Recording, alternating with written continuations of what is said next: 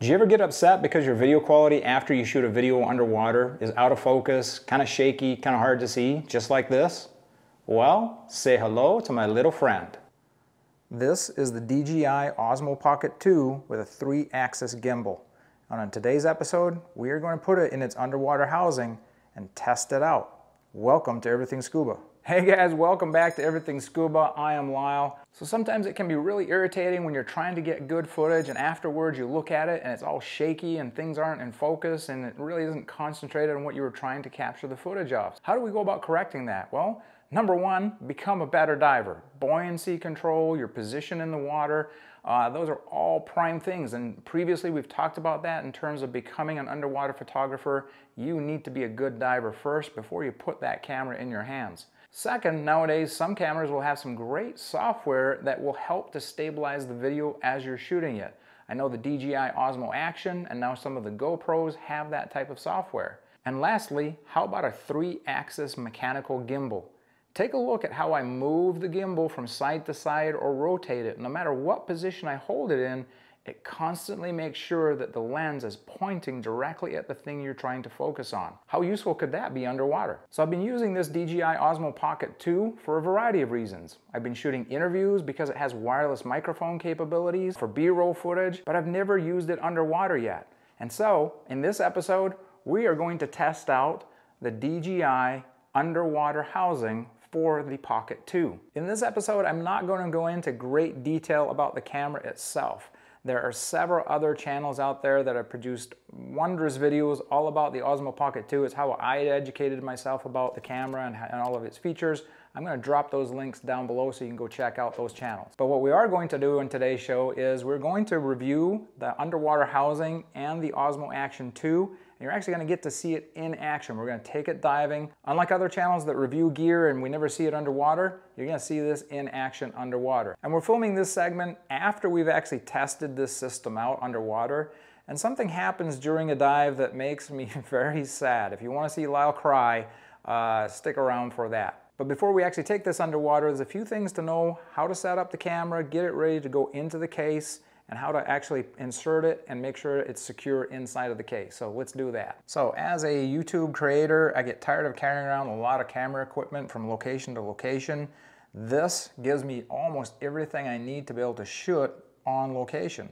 So you can purchase the DJI Pocket all by itself. However, if you're a creator, I would definitely look at the DJI Creator Package that they have on offer. In addition to the camera, you'll receive multiple other little components. It adds maybe about $100 to the whole purchase, but if you were to buy each of these pieces individually, it would cost you more than $100. We don't use any of this stuff other than the camera underwater, so let's take a look at the underwater housing. So this is the Osmo Pocket waterproof case that the camera will fit inside. Has a large front lens that the camera will look out of. Obviously it has a larger lens because that gimbal will be able to move. It is limited to some degree though, once we've got it set up to put in there. This is rated to 60 meters or over 180 feet, which as recreational divers we should probably never get to. When we look inside of here, it unscrews and you remove the entire front portion of the housing. Inside of here, there is a single O-ring, and I have to say I'm a little concerned about this design because typically you're going to see those O-rings on the outer edges, and if I have more than one O-ring, I'm going to feel even better about it. But to have a single O-ring here as we descend in the water column, I'm concerned that this is going to compress and will allow this ring to loosen over time. I guess we'll find out. Then also it comes with desiccant material that you'll slide down beside the camera because otherwise you're going to get a little bit of condensation in there during a dive, particularly if it's warm up on the surface and then it gets colder. Then it would allow that lens to fog. You wouldn't get good images. So now we have the Osmo Pocket all ready to go into the case itself. We've set up the software to let it know what's going to be in the case so it can put the gimbal at the correct position. One more thing we need to do to prepare the camera. There is a little joystick and button right here. We don't need to have that on there. In fact, it won't fit in the case. So this actually pushes out. We're going to remove that front lens. On top here we have the clip that simply pulls out. That's going to help secure the camera once it's slid down in there. We have a little window on the outside. That's how we're going to see the viewfinder on the camera. We want to make sure that the two are oriented correctly. So when we insert the camera, we want to make sure that the viewfinder comes through the little window so we'll be able to see what we're looking at in there. And then lastly, we have this little piece of desiccant, and that's just simply going to slide down beside the camera. We're going to put our clip back on just to hold the camera there. Clips back in, and now we're going to put the top back on the housing. So now we have the whole thing put together. Right here we have power on button. Long hold on that button will power the camera on, and this is just our shutter release button for video and photographs. So a couple other items to look at. This button here is the on-off button when it's long held, but short presses will switch modes. Right now we're in 4K 60 frames per second mode. If I push this once, it'll put us into a slow motion mode, and then one more push, it'll put us into the photo mode so you can take single frame pictures using this as the shutter release button. One more push puts us right back into regular video mode again. So pretty excited. So let me turn it on. And hey, the camera is alive and looking out the window in the correct orientation. You can see as we tilt from side to side, that gimbal keeps up with us. So we're really excited to see some great footage underwater.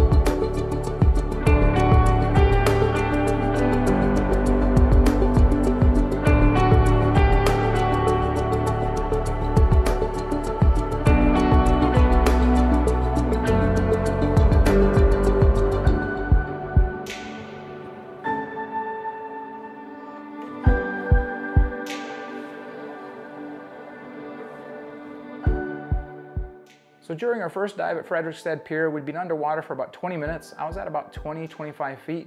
And for whatever reason, I reached up to check the ring just to make sure it was still secure. And lo and behold, I could actually turn the ring. It had loosened underwater. So that was concerning to me. I double checked, there was nothing in there.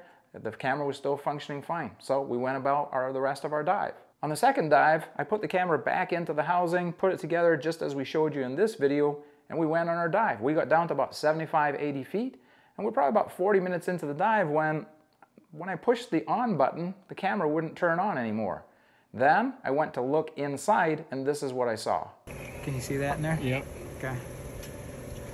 And at the end of the dive, this is what really made me cry.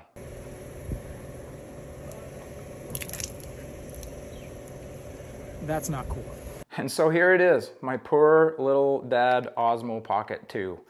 It won't turn on anymore. We tried drying it out. I'm guessing that the salt water has just fried the internal components, and unfortunately it's dead. I will give it a good burial, but it makes me very sad. I love this camera. So what are some of our thoughts on the DJI Osmo Pocket 2 and the underwater housing that you can use to take it diving? Well, the gimbal itself is just amazing. I just love using this thing both above and well below water until it flooded. But overall, the stability and the type of images you can capture, wow. The video and photography quality, also outstanding. The ability to switch through those various modes. You can set it at 4K 60 frames per second to record just normal video. You can put it in a slow-mo, or the ability to take still frame photos. And the images that I showed you, we didn't do any color correction to those. Those were the actual images captured by the camera. With this, there is white balancing capabilities, but within the housing, you're not able to manually white balance. But again, it captured pretty realistic colors, and with some minor color correction in post-production, I think this would work very well. And also because of its compact size, the small size of the housing, very easily in and out of the water, easy to transport. And then onto the housing itself. This is about a $55 to $60 add-on to the rest of the system, so not a huge expense. But when it's carrying around a camera inside of it that is quite expensive, you want to make sure that this works properly. So what are some of the pluses? I like the fact that there's different attachment points here, so depending on how you're carrying it, it is very easy to hold in your hand. The viewing window makes it very easy to tell what you're looking at. And obviously from an operational perspective, there's only 2 buttons. It makes it really easy. Big round viewing window. But when it comes to a housing, one of its most important, if not the most important job it has, is to protect the camera inside of it. If the camera dies, then nothing works properly. So I had some concerns initially because of the fact that this O-ring, there's only one O-ring, and it's not sitting in the threads or within the threads. I'm not an engineer, but for me, this just seemed like as water pressure was applied to this, this is probably the reason that this part was able to loosen, and therefore eventually water could ingress past the threads into the housing. We have reached out to DJI. We're going to show them this video and see if did we do something wrong? Is this your user error? Or have they had this experience with other users? Like I said, I love the DJI Osmo Pocket 2 camera, but can I wholeheartedly recommend the underwater housing? At this point, after 2 dives, flooding it and killing my camera, I can't tell the Everything Scuba family out there that this is something that you should own.